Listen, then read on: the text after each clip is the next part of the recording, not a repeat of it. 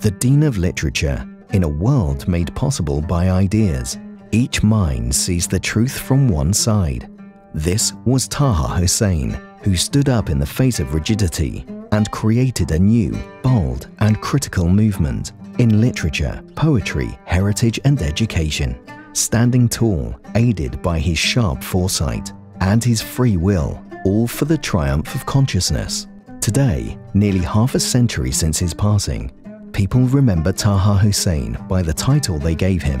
the Dean of Arabic Literature,